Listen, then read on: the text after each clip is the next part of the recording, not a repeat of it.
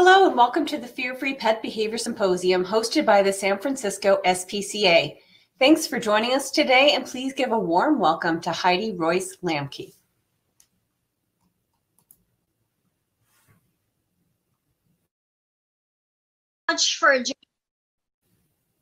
I am honored to be part of such an esteemed group of speakers, very knowledgeable in behavior and these fear-free techniques, and I'm very excited to be here today. I am at Oakland Vet Referral Services, and I'm very lucky to work with Dr. Teresa Porter, who's a board-certified behaviorist, and working to get our facility fear-free. So I'm really happy to share with you personal experience on working in a surgical and emergency care environment. My conflict of interest, any nerd's going to have their dabblers and their toys, and these are a lot of the products that I either test for companies or have. I really don't think any of these will impact my presentation today. I am on the Fear-Free Speakers Bureau and really happy to be here with you guys today. So let's get started. So how many of you have heard about Bramble's 5 Freedoms?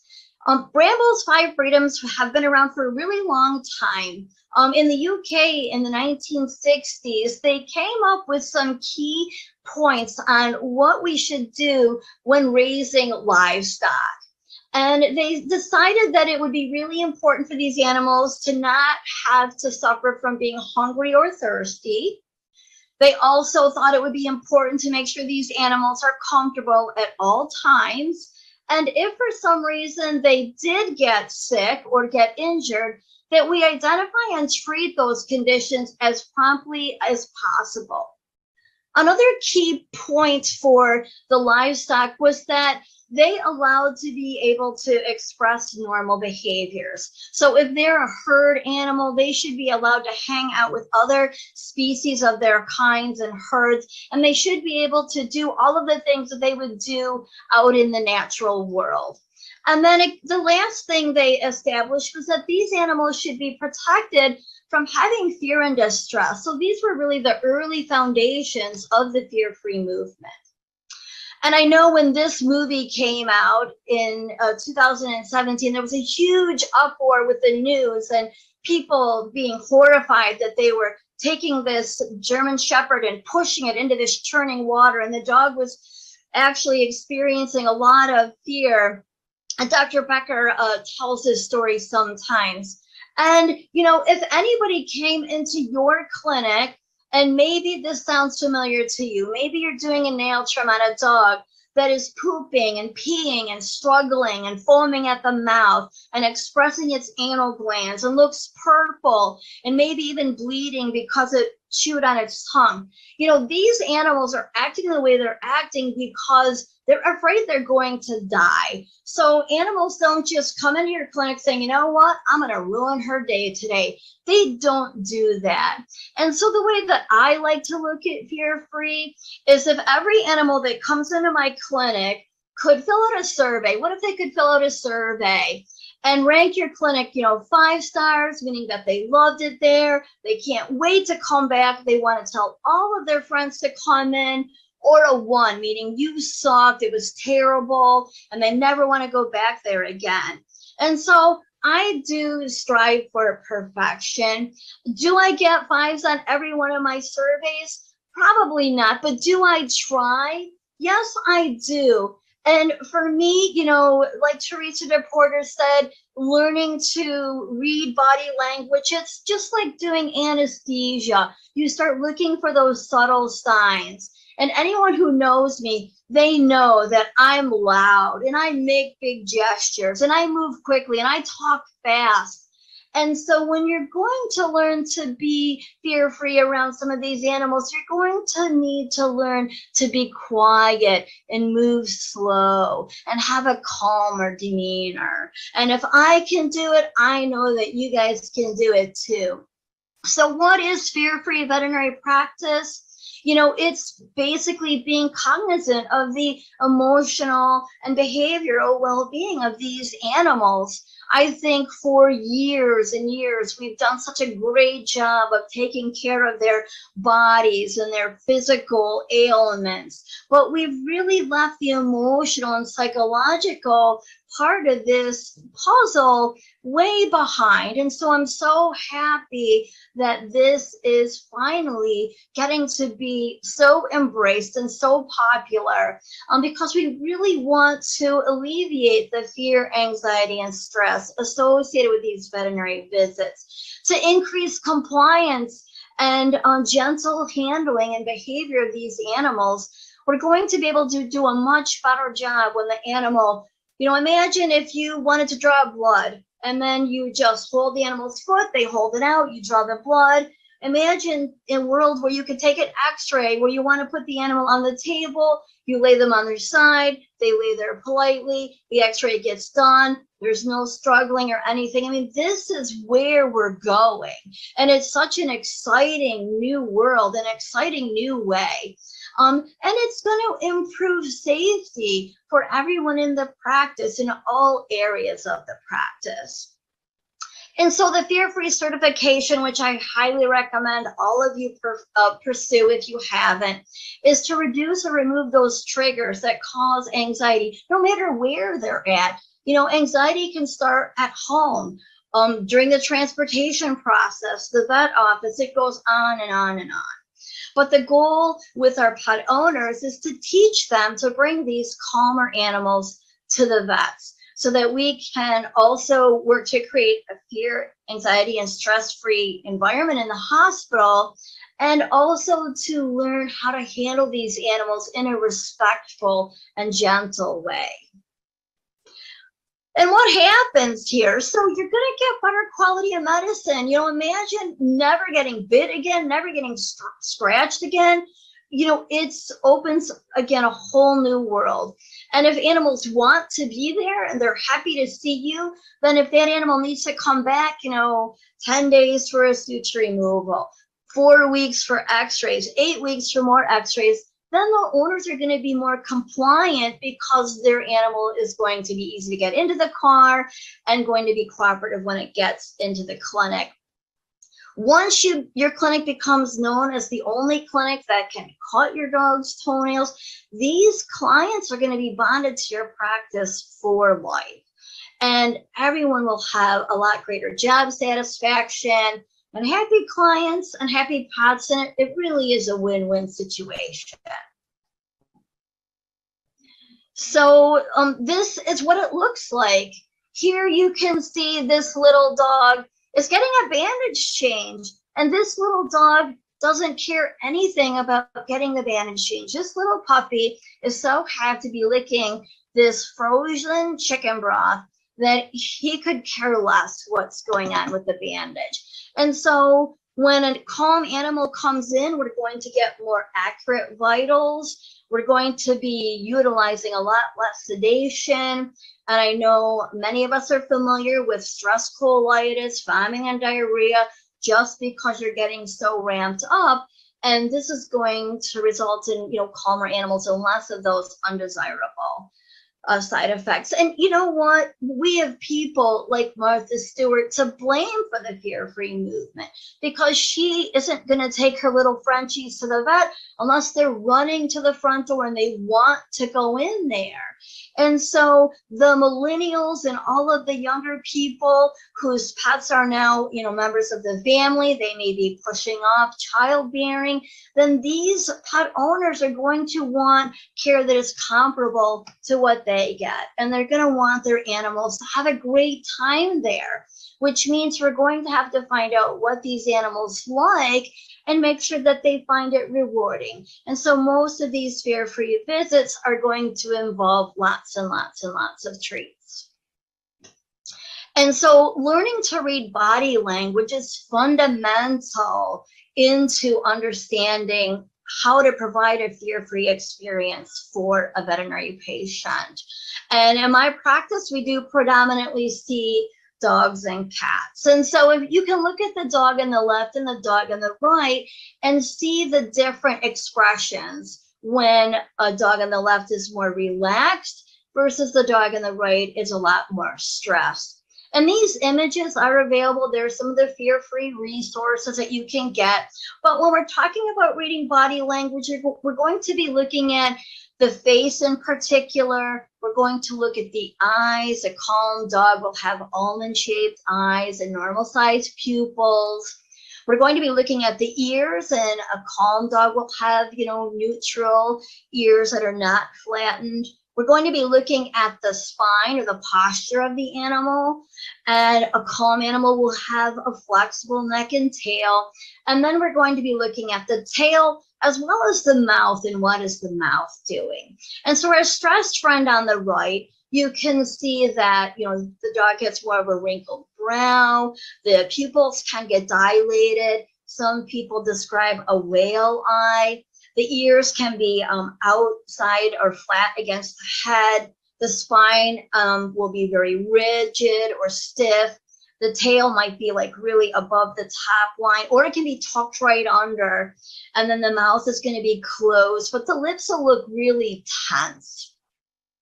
And so we look at the same signs in our feline friends. We're going to be focusing on these same body areas, but you can see our stressed cat on the front, on the right, is going to have the dilated pupils. The ears will be out to the side or back against the head.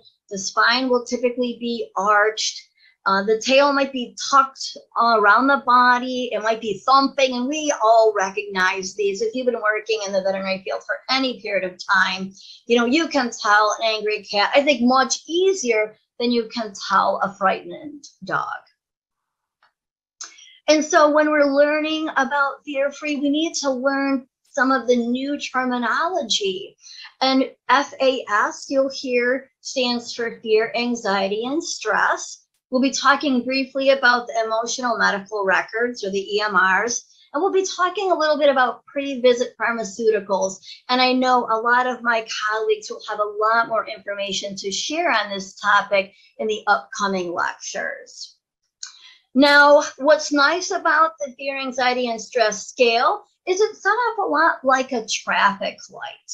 And I know there's a lot of words on this slide, but what I want you to realize is that learning to read body language and learning to interpret these different levels of fear, anxiety, and stress is going to take some practice. But when you're just learning like I am, green means go. And these are going to be animals that are very relaxed, very happy to be there, readily taking treats. When you get into the yellow stage, these are going to be animals that are getting a little nervous about the environment.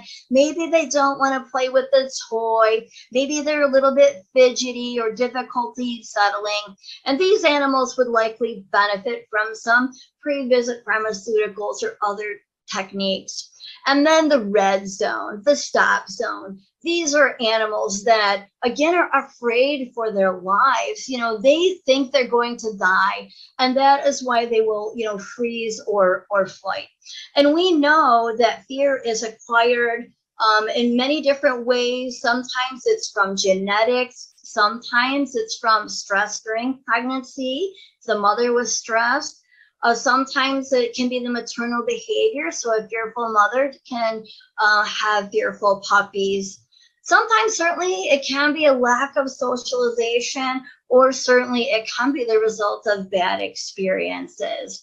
But the stop zone, these are going to be animals that have little or no interest in what's going on. They're not going to want to play with the treats. They're going to be, flight freeze or fight responses. And we're going to want to sedate these animals. And remember, we need to assess how these animals are coping in each area in the hospital. Can this dog have a comfortable experience in the lobby? Kind of be comfortable on the scale? Maybe they need to have their whole exam done out in the parking lot. But the carrier, the exam room, during the exam itself, the procedures, the treatment room, boarding, hospitalization, all these different areas, we need to find out where are these animals the most comfortable, and if they're not, what can we do to make it better? And so this picture here are some of the signs that we use at our clinic that we made to educate the rest of our staff.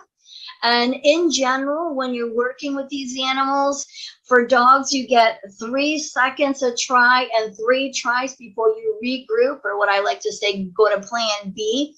And with cats, you know, you get 2 seconds and 2 tries. And so you make these attempts, and if it's not going well, then you go ahead and go to plan B. And so we're also going to talk about considerate approach. So look at this cat here. What if I had to take this cat to radiology? What path through my hospital am I going to take to get this cat to radiology? What if I was forced to walk past a bank of barking dogs? That's going to make this cat feel very unnerved and very uncomfortable. And so a considerate approach not only involves how do we move this patient in our environment with the least amount of stress, but look at this exam room on the right. You can see this is a typical exam room with a ceramic or tile floor that is very, very slippery. For my orthopedic patients, I see cruciates all day long. And imagine having either a broken leg or a cruciate tear and having these slippery surfaces. So this is where you're going to want to say, you know, for this room, I have owners come in the side door where the floor we have in the back is very textured, or we'll use area rugs, or we'll use a sling or a harness or some other ambulation aid to help this animal get from point A to point B without being afraid of walking on these textured surfaces. And then we're going to talk about gentle control. And we have people like Dr. Sophia Yin and Karen Overall that were really the very early pioneers in these types of handling techniques. But when we're talking about gentle control, your animal you shouldn't make it feel like it's in a WWF video, right? Or a WWF event. And these are where, you know, you slam them down and you pin them down and you use things very roughly. For these animals, gentle control, what that means is that when you have to reposition this animal, maybe we have to put this dog in lateral recumbency, but let's do it in a way so that it's gentle and this animal's body feels like it's being supported the whole time as we slowly reposition it. So that may mean that you're going to need more than one person to help you reposition these animals so that they don't feel like they're in a WWF event. And then this little puppy on the right, if you have to put an IV catheter in and do a treatment, again, these are more of those chicken broth popsicles, and these animals, it's really nice to use as a distraction. And then we're going to talk about touch gradient. So if you get a dog in that has a flaming, painful ear infection, the first thing you're not going to do is like head into the ear, right? You want to try to make friends with these animals, and it may involve, brushing or petting or just touching the animal in areas of its body that it's comfortable with, so it can be comfortable with you getting more intimate and looking at those painful areas. And another technique we talk about is that we don't, abruptly take our hands off and on these patients. So once you lay your hand on the patient, you're going to try to gently glide your hands around that animal's body while you're examining the different areas without a lot of abrupt off and ons that can be startling to some patients.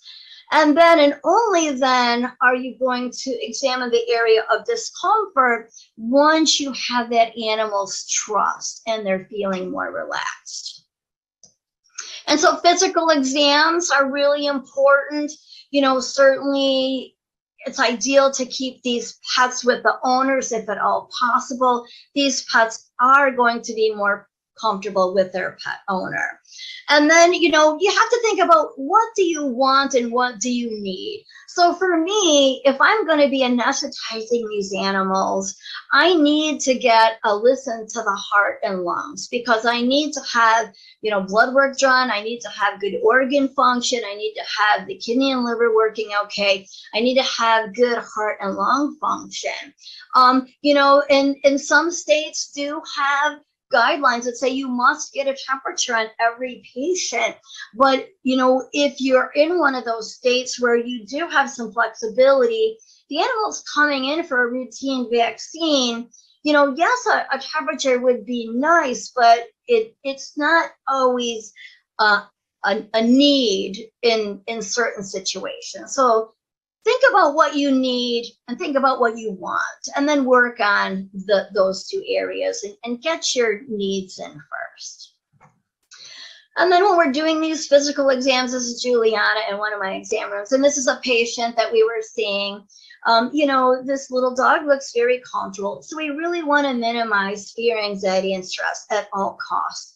And to be honest, the main reason a wild animal that is trapped and drops dead abruptly is because of massive catecholamine release. So catecholamines are not your friend in patient handling, certainly not at all in the preoperative or perioperative period.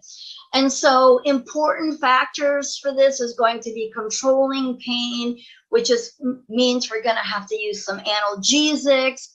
We're going to have to sedate these animals early and not let them get to those high levels of fear, anxiety, and stress. And again, you're going to have to learn, like me, to be quiet and go slow and be calm. And if you can do it, if I can do it, you can do it. I know you can. And then another important thing is sometimes, you know, you're working on a patient and it's just not working out. And you know, I am not the clinic cat person in my clinic. I do have cats, but I am not the cat whisperer. And so there are going to be times where you're going to just not have it going well. And you say, I can't work with this animal. It doesn't like me for whatever reason. And bring in those, you know, Pied Pipers of the cat world, or bring in those people that have those special talents that can make it nicer for those animals. It's okay to tap out. It's okay to tap out. And then use your pheromones. You know, I went into this one clinic where as soon as you walked in the door, they had this basket of tennis balls that were sprayed with the pheromones. And I thought that was great. Pheromones, you know, have a 50-50 shot of helping, which is pretty good odds for everything but birth control in my book. If they're really ramped up and have those higher levels of fear, anxiety, and stress, it's not going to work. But for, you know, Brittany and Bob, you know, you can put these pheromones for your cats. You put the feel away right there in your chest area. And for your dog friends, you know, your lower body, you know, where they head for when they like to see you in the lower zone. And you repeat this a couple times a day. And then you can use your bandanas. So some clinics do put these pheromones on the bandanas and put those on the patients. There are those tennis balls I was telling you about. And then you use blankets, right? You can put feel away towels over these cats. You can put Adaptil in your dog wards and your bedding. The Adaptil comes in a lot of different varieties, collars, diffusers that cover 600 square feet and last a month. You've got your little spritzers for cats. You got your wipes. So, you know, it's for your bedding, blankets, balls, and bandanas. Go ahead and use these pheromones freely, because they can really help in a lot of different ways. And then we're going to talk about the emotional medical record. So you have your regular record that's got all your vaccines, your anesthetic records, all of that. The emotional medical record just talks about, you know, what is this animal like when it comes to see you? Where does it like to be examined? Does it prefer to be, you know, in the owner's lap, outside in the parking lot, on the floor, on the table? What is this patient like when it comes in? Would it rather have a toy, a squeaky toy that can completely change the frame of mind for some dogs? Treats, what treats does it like? And make sure the owner brings these animals in a little bit hungry and brings some of these special foods with them. And then some animals are more comfortable with their owner. Sometimes they're more comfortable away from the owner. So you have to figure all of these things out. And that's what's going to go in your emotional medical record.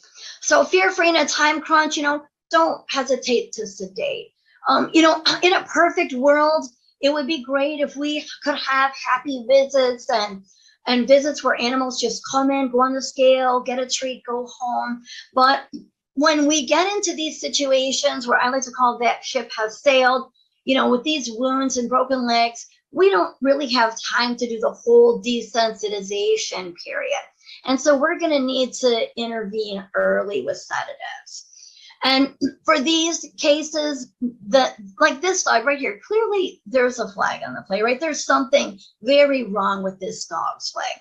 And we could, struggle with this animal, take 5 or 6 shots, get 3 or 4 people involved, and make it miserable for this animal. Or we could just sedate it right off the bat, get some good quality x-rays right away, and then go ahead and cast or splint this dog's leg and do other things that make it feel good about being there. Because remember, you want 5s on your survey.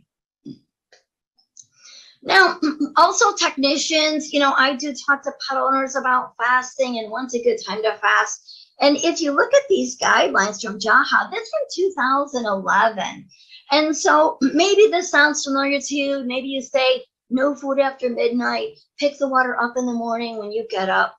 So some of these animals are coming in and they haven't eaten in a really long time.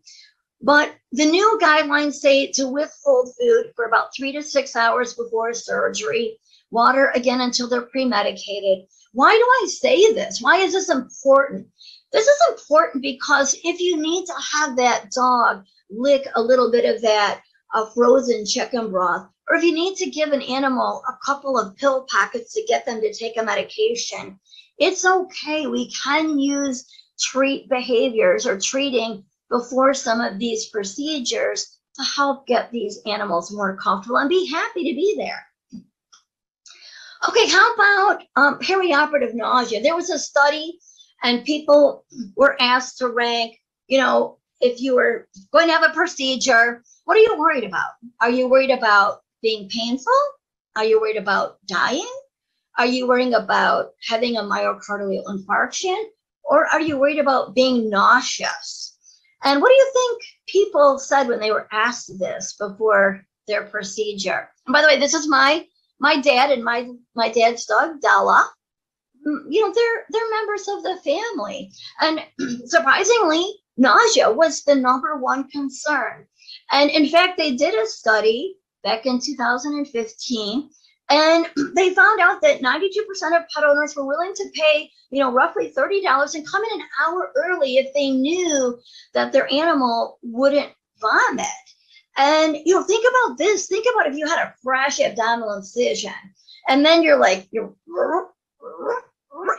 I hate to vomit, and I can understand why people wouldn't want their pets to vomit. And it really didn't even matter, your socioeconomic status or where in the world that you lived. And for me, as a veterinary nurse, I know that I have a lot of other important things that I can do, need to do besides cleaning up vomit, because that's gross. All right, so let's talk about some pre-visit pharmaceuticals, some PVPs for dogs. And so there are certainly a lot of different drug classes that you can use. The benzos are popular, like alprazolam or lorazepam. Trazodone, at my clinic, we hand that stuff out like candy. Every orthopedic case gets a 100-count bottle of that stuff to take home. And because I'm expecting these pet owners to keep these animals quiet for the next, 8 to 12 weeks.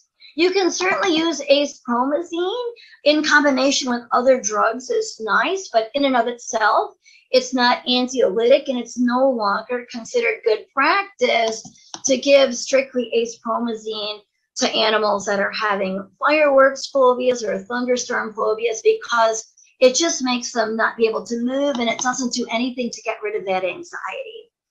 Gabapentin for cats, my cardiology service sees a lot of cats. Those cats get that the night before their appointment and morning of, and, it's a game changer. You can use Clonidine, you can use phenobarbital. And if you take a look at this little dog here, is a little bit nervous. If you look carefully, you can see a little lip lick, and it's looking away. It's not interested in me at all, standing in front of its cage. And then there's other drugs too. You know, when things get a little higher intense for some of these animals, you can use Cilio, or you can actually shoot your dexdomitor right into the oral cavity. About a third of that will get absorbed. Opioids added into these can be very beneficial. And then there's the nutraceutical families like zilkine and tryptophan and melatonin. And you'll probably recognize, if you're familiar with the chill protocols, that a lot of these drugs are in chill protocols. So it's going to be polypharmacy, different drugs mixed together to help make these animals feel relaxed. And so in this video, you're seeing Pearl. And if you look at Pearl, if you look at her thigh, you can see it's trembling really bad. And Pearl is also exhibiting a high amount of fear, anxiety, and stress. The pointing dog stance is very typical for these dogs. And you can see she's looking away. She doesn't want to be here. She's not interested in me, and she just wants to get out of there and go home. And then, of course, pheromones. So I'm not saying that you need to buy all of these different drugs and have all of these different drugs at your disposal. But what I am saying is that get a couple in your toolbox, a couple that you're comfortable with, and they can be your main go-tos for your practice, like trazodone and gabapentin are at my practice. Our kitty friends, PVPs, are going to be very similar. You know, you can certainly use trazodone in dogs, but I like gabapentin in cats. It's roughly 50 to 100 milligrams of gabapentin per cat.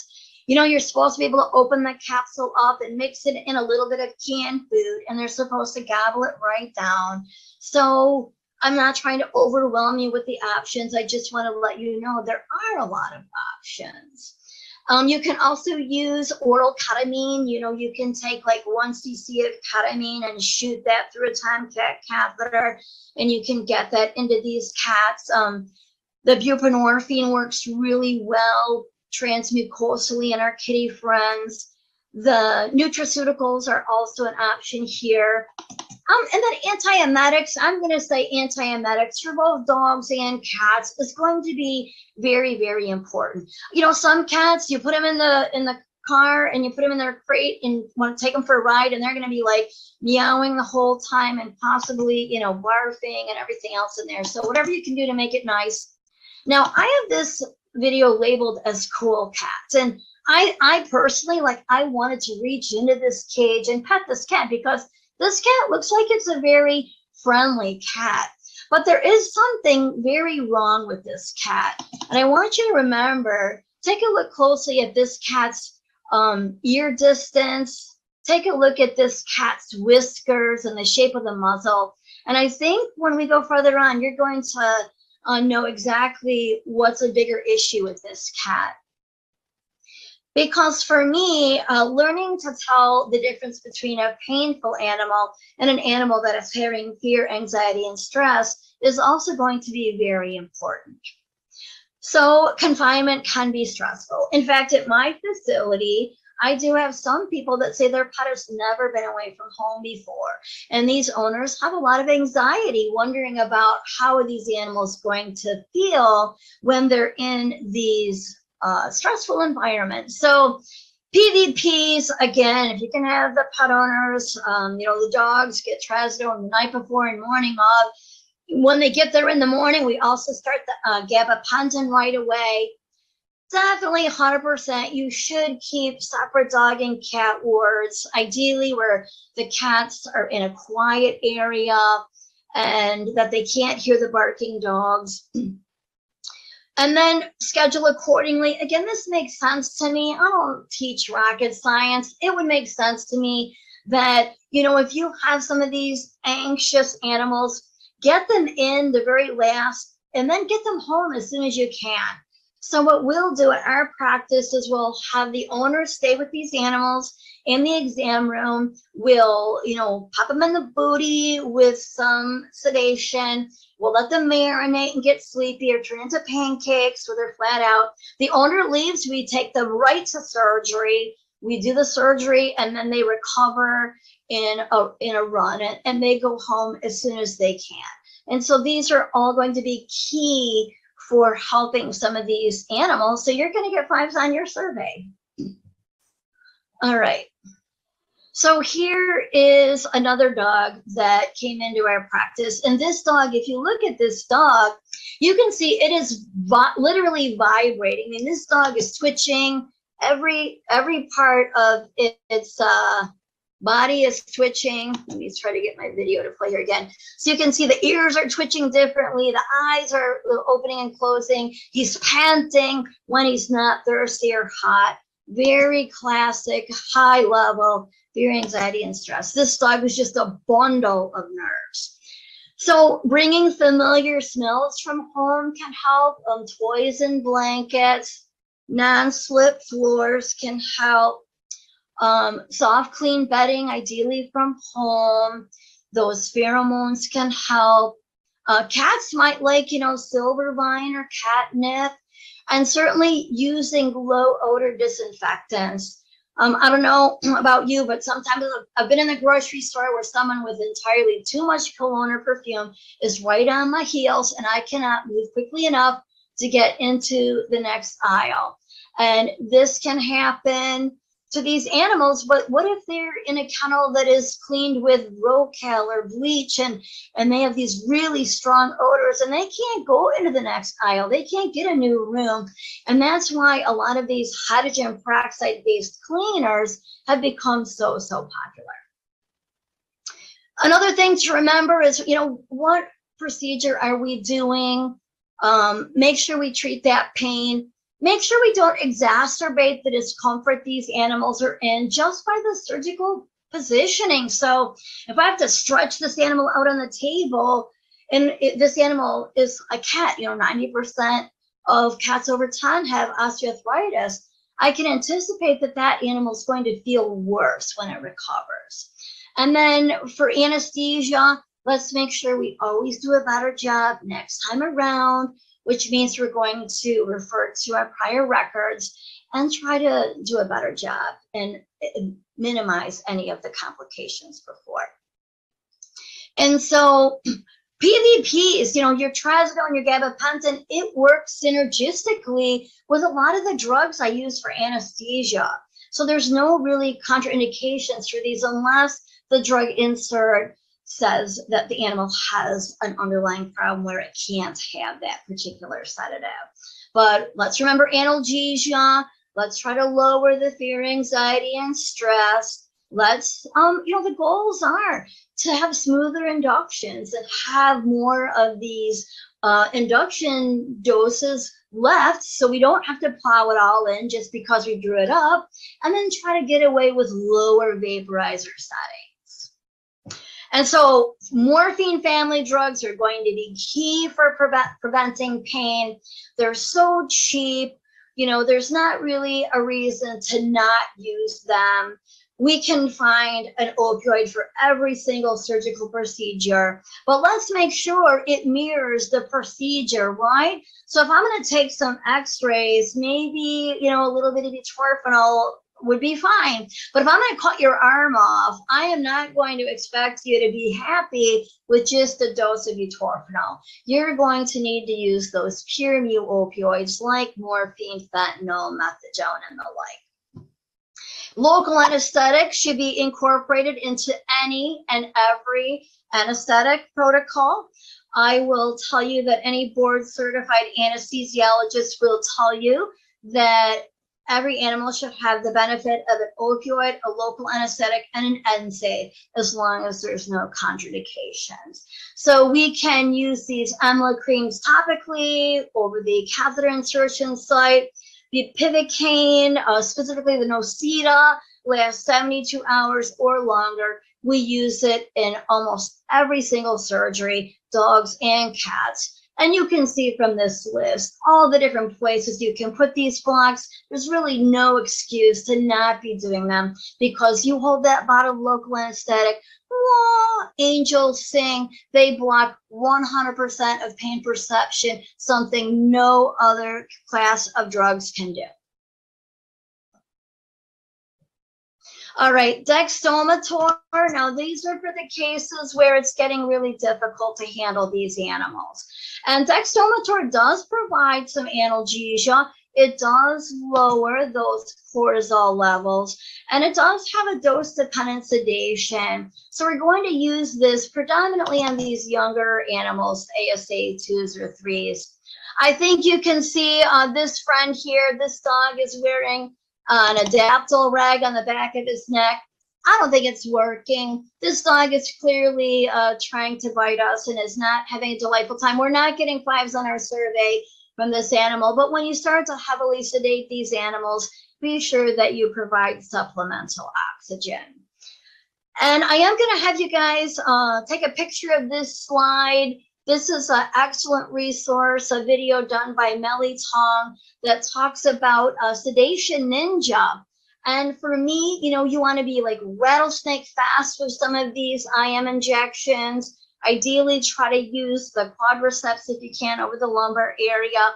But in this video, you see this aggressive dog walking along, and the person has a syringe with some tubing and a needle. While the dog's walking, the dog is poked in the booty. They keep walking along, the drug is inserted. The dog never knows what happened. So if we're going to need to sedate these animals, we need to get good at actually getting them sedated in a way that doesn't involve rabies poles and other not 5 on your survey rating approved.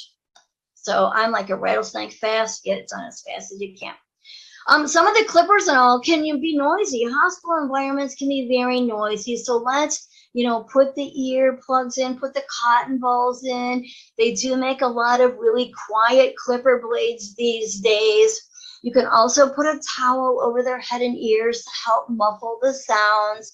And don't forget, you know, you can put a catheter in the back leg just as easily as you can in the front leg, and then use some of those soothing background sounds. We're gonna pre-medicate, sedate, pre-oxygenate. This is an air muscle, and this is a cat getting pre-oxygenated. And then ideally, we're always gonna wanna use injectable drugs, because any board certified anesthesiologist is going to tell you that you need to capture that airway as fast as you can. And we're not gonna do that in the induction chamber, and we're not gonna do that with a mask. So we quite often can get these cats and dogs with catheters if we can find a way to sedate them. And the fear-free programming teaches you that if you can get these cats in a soft-sided carrier, they talk about pre-medicating them, giving an injection right through the soft-sided carrier. There's a V-gel posted here too, with different ways you can access your airway. And also, you know, this shouldn't need to be said, but it does. When we're going to get these animals at deeper levels of sedation, we need to remember that if they can't sit up, if they can't control their airway, and remember some of these brachycephalics can suffocate on their own tissues, we need to monitor them by trained personnel with, you know, blood pressure, EKGs, pulse oximeters, carbon dioxide, and the like. Post-operative nursing care, you know, a word about shivering. Hypothermic humans said that post-operative hypothermia was uncomfortable and less tolerable than surgical pain. Like, what? I said, what is happening here? And so animals can't talk, but I'm going to assume that if it's uncomfortable for us, it's uncomfortable for them. Take a look underneath those stainless steel gurneys, and you'll probably see these ice crystals. And I do want to make sure that you guys know that we need to cover at least 60% of the body surface to do effective rewarming. So that means that all of those little hot water bottles, you can put them all in a big pile and blow them all up, because they're not going to be good. You're going to need to use convection or something else. And there's a dog with those 60% of its body surface, maybe 90%, looks so comfortable. Okay, other good things we can do after surgery for these guys: express their bladder. You know, nobody wants to wake up from surgery themselves having to go to the bathroom. And some of these animals, they're trained to go outside. The soft, clean bedding from home is good here. And let's remember to cluster these treatments, right? Honor those circadian rhythms. So we're not going to do a temperature at 1, a pulse at 2, a respiration at 3, a pill at 4, and a walk at 5, but try to cluster them. And so these animals can get their rest. Soothing music can help. There are through a dog's ear, eye calm units. You know, apparently all animals like the sound of dogs, like the sound of reggae. Many pet owners probably like the music they hear at home. So this all can help get 5s on our survey. And this is not a character from Dr. Seuss, but in fact, this is a dog. And what if this dog was having a TPLO and it's already going to have trouble getting around? So we can groom here and trim these feet up so this animal can still get around. And remember, we're going to be updating our emotional medical records all along. We're going to be labeling these animals. What do they like while they're in the hospital? Do they prefer men or versus women? You know, do they like, you know, chicken versus beef? Pheromones are going to be so important here in the post-operative period because they can help encourage nutrition. And so you might have to pet these animals and hand feed them, tender, loving nursing care, which is what we all are good at as technicians. Hand feeding them. That plate right there was actually a meal somebody made at my practice. I almost ate it myself. It looked so tasty. But we buy rotisserie chicken from Costco and we break that stuff up and they love it. And then some dogs will like some of those honey on their food versus cats that aren't as big of a fan of that. Cats like smelly foods as well. So we're going to get them to eat so they can go home. But one thing we're not going to do anymore is we're not going to force feed these animals anymore, because this is also associated with fear, anxiety, and stress. And so if these animals need ongoing nutritional support, we're going to do PEG tubes or esophagostomy tubes or nasogastric tubes or the tube du jour, however you want to do it, but do not force feed animals anymore. It can cause food aversions, and you're not going to get 5s on your survey. Trust me, you're not going to do it. So don't do that. Going through this, I want to make sure that you guys know that muzzles are okay. You know, when an animal with a great deal of fear, anxiety, and stress comes into my practice, they will wear these muzzles throughout their hospital stay. But what you don't notice much here anymore is we don't use the nylon muzzles anymore. We're using basket muzzles that the animals can be fed through, be medicated through, drink water through, pant around, and they're a lot more comfortable. And so when it's time to go home, you know, we're certainly going to give those owners the rundown on the treatments. We're going to demonstrate those. We're going to back up our verbal instructions with written instructions. My facility, we have a TPLO video that owners can go to and for 20 minutes learn everything they need to do to care for their dog at home after surgery. And then we're going to remember when these animals get home, how can we reintegrate them with the family, right? So we might have to use, you know, feelaways and adaptals and keep pets separated and use those anxiolytics. Again, trazodone, hand out like candy. Everybody gets a 100-count bottle. And then call these people after surgery. And so these are some posters. I think these are from Sophia Yin. Differentiating pain from fear, anxiety, and stress is crucial to reading the subtle signs of body language. And so we're going to spend the rest of our time just learning to do that. And so some of our cat subtle things are going to be hiding, crouching, looking back and forth. Sometimes, you know, grooming, suddenly grooming can be a sign of low-level anxiety in cats. Our dogs, maybe they'll be like hyper vigilant. They will be moving away from you. They will be yawning. It's a low level anxiety. Panting is very common. And you know, pet owners come in like, he needs a drink of water. You're like, no, he doesn't. He needs some PVPs. So you'll have to educate your clients here too. And the feline grimace scale just came out with an app, Holistic Gold. Now, you remember that cool cat I was talking about? Look at these cartoons that show you what happens when these cats get uncomfortable. So we're looking at, again, very subtle facial changes. Many species have these grimace scales, except for, of course, dogs that are so good at mimicking our expressions. But what you're looking at here with cats, the more painful they get, the farther apart their ears go. And the more painful they get, their muzzles go from round to flat, and then their whiskers change shape. So let's look at a couple of animals here while we're finishing up.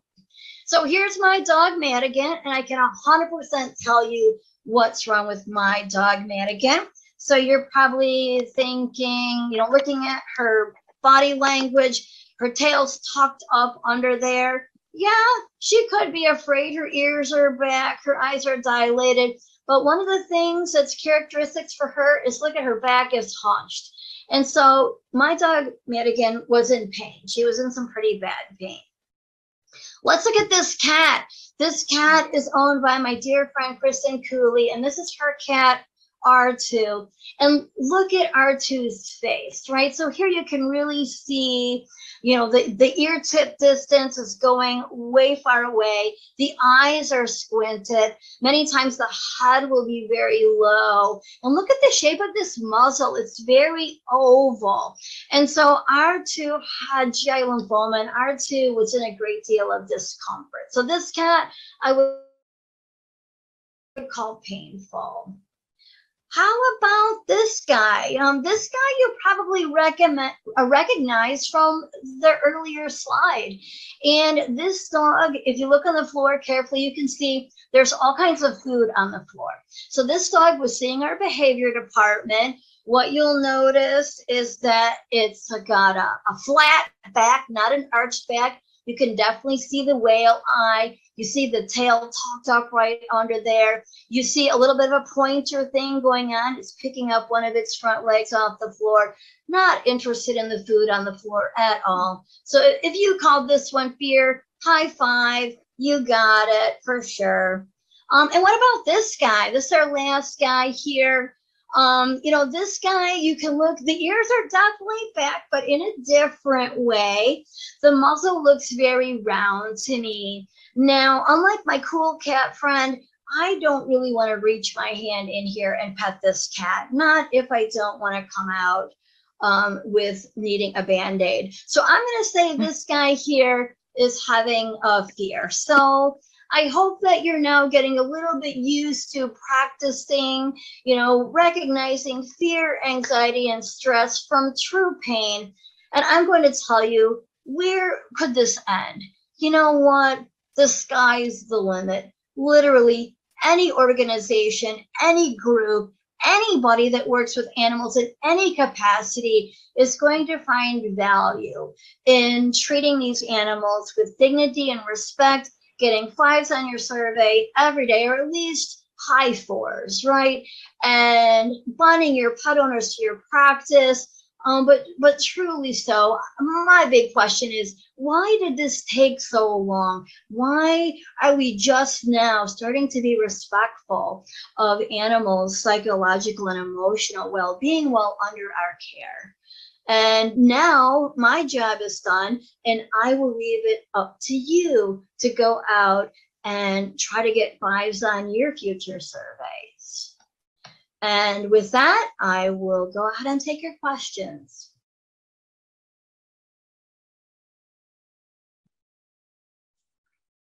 All right, everyone.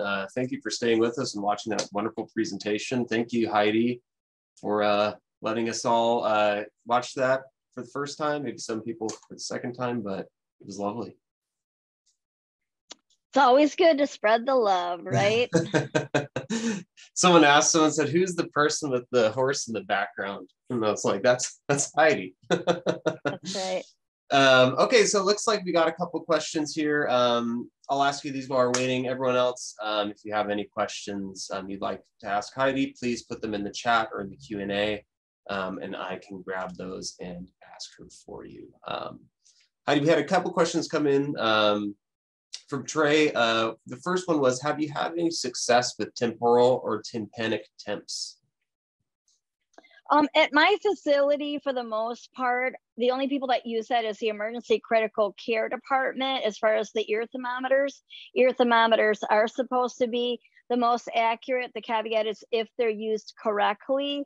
Unfortunately, to my knowledge, there isn't a good validated veterinary temporal thermometer for use in animals that is reliable. So unfortunately, we don't really have a good way to do that. Now, what I have heard is some people have those microchips that can read body temperature. And from what I've heard on those, there is some good feedback and bad feedback, depending on the situation, that they are sometimes reliable. But I do realize that in some states, you need to document body temperature before administering a vaccine or doing routine health care. So the temporal ones, I'm not convinced that we have a good version of that available for veterinary medicine, but certainly people seem to like the ones with the microchip associated with it for some animals. They feel it does okay. Awesome, thank you, Heidi. The next question, can Zofran be a better option instead of Cerenia due to the cost? Oh, that's another good question. At my facility, we pretty much have every department, including the emergency critical care department, trained, whereas if the animal is coming in for surgery or going to be admitted through emergency for a foreign body requiring some antiemetics, generally speaking, our facility uses a lot of the Cerenia, or the meropitins is the generic term. I know the oral version, we often send that home and have the pet owners give that the night before between 6 and 10 p.m. If they're in the hospital, you can do that since the injectable is associated with stinging. My facility, generally speaking, has not done a whole lot with the Zofran other than maybe in the oncology service where they might have chemotherapy associated nausea. But for the most part, we're trying to deal with an opioid-induced nausea and also get them eating faster after surgery, which is another way to get fives on your survey, by the way, getting them rapid return to eating. And I think because of that combined benefit with it having studies showing that it helped prevent nausea or vomiting associated with ace-promazine hydro pre-med, and that we want these animals to get eating faster, I think is part of the biggest reason we've embraced the meropitins over the Zofran. But certainly a good question. And if you don't have meropitins readily available, I don't see a reason why you couldn't go ahead and use that for sure. Great question. Okay, I actually have there's a follow-up to that. Michelle says, I was taught that Cerenia is a true antiemetic where Zofran is an anti-nausea. Do you feel Cerenia can really help? At my facility, we do. And, I have done some consulting work for Zoetis, and they really don't want us specifically saying the word nausea because we can't pull the animal and say, are you nauseous today? They can't answer. They're not verbal like infants and elderly people with dementia and that kind of thing. So we're going on large part on an assumption when we see that they're pursing their lips, they're drooling, these long drool things. You try to offer them food, they're turning it away kind of thing. Then we can certainly assume that that's what's happening, even though we can't necessarily prove that. And so at my facility, we just use so much more of the Cerenia or the meropitins on a routine basis. I'm afraid I don't have a good answer or experience with that to comment, particularly one way or the other. Thank you, Heidi. Let me see here. We had a question here about fear-free ways that you can have owners pre-medicate their cats. Do you have had any tips or anything you could share that you've given people? Yeah, for sure. So ideally, if you can either do transdermal preparations, that's going to help improve the relationship with the pet owner and the cat, because the last thing you want is for you to become the evil pilling person. And as soon as the cat sees you, they hide and you're not going to find them for days. And so we really have to find ways to make this palatable for them. So transdermal preparations are great. Many medications can be compounded in a transdermal situation where you can like alternate ear flaps. The inner ear area doesn't have a lot of hair. Sometimes you can get them to eat it in food. Now, my own personal cat, Duran, he had to have heart medication all the time. And he loves, I put the pill in a little dab of like margarine. And he loved this stuff. And every day he'd be down, meow, meow, meow, like he wanted this butter so bad. So that was a way I found to food motivate my cat. My other cat, Clarice, she would take medication mixed in like ranch salad dressing. But the good news is the veterinary community is well aware of the difficulty pet owners have with medicating cats. And there is a new product on the market, a transdermal buprenorphine, that is good for post-operative pain for up to 4 days. And that is really going to be great news because most of our analgesics, even NSAIDs, are more designed for osteoarthritis pain and chronic pain conditions. And we don't have a lot available for us specifically for acute pain. And so that's going to be a great one as well. I believe it's called Zorbium. It's brand new on the market. And then, of course, Onzior, if you listen to the sales reps, robenacoxib, the cats are supposed to gobble that stuff up like candy.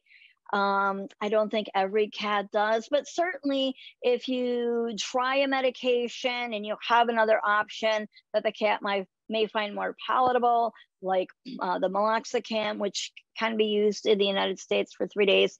Other countries use it for longer than that. And as long as you're monitoring, renal values regularly and you have some follow-up with the veterinarian with some of these long-term NSAIDs, they have been successfully used, but with the careful supervision of the veterinary team to make sure they're tolerating that okay. Awesome, thank you. We'll ask a few more here. How long does the Elma cream need to be on before an IVC is placed for optimum efficacy? Yeah, so technically speaking, they say at least a half an hour under an occlusive bandage. I'm going to say leave it on for as long as you can, but I think the literature says 30 to 45 minutes. So if you can get it on there and get them, I like to call it marinating and let it taking effect, the more time you can give them, the better. Now, I have had some of my colleagues say they only do that Emla cream for about 20 minutes or so, but my official answer is it does require longer than that. And if you can give it as much time as possible. Now, some dogs or cats will freak out from clipping. Ideally, you'd want to clip the hair, apply the Emla cream, but you can even just wedge it in between the hair follicles if the animal is really offended by the sound of the clippers or the clippers coming towards them. Then you can just work it into the hair coat. And remember, a back limb is just as fair game as a forelimb. So some animals will tolerate you working around their back end better while you keep your, churros going for the kitties, or if you have some frozen chicken broth or something for the dogs to work on while you're working. Anything like that you can do is certainly beneficial. We have one more question here, or an additional, excuse me. That kind of ties into that one. We had someone ask that standing behind an animal with FAS can make it worse sometimes. So yeah. Wondering if it's sometimes not a good idea to be behind a dog or something like that. Do you change your tactics if that's the case? So the sedation ninja is a great method to sedate some of these dogs that are really questionable. And the sedation ninja, I can't remember if I put that in this presentation or not, but it's basically you get a syringe attached to a long section of tubing and a little needle on the end. And then somebody walks the dog down the hallway while the ninja is following close behind. And when the dog is distracted with all the different sights and being walked, you know, somebody just pops them in the booty with the needle, you fire your syringe in real fast, and it is done literally in seconds.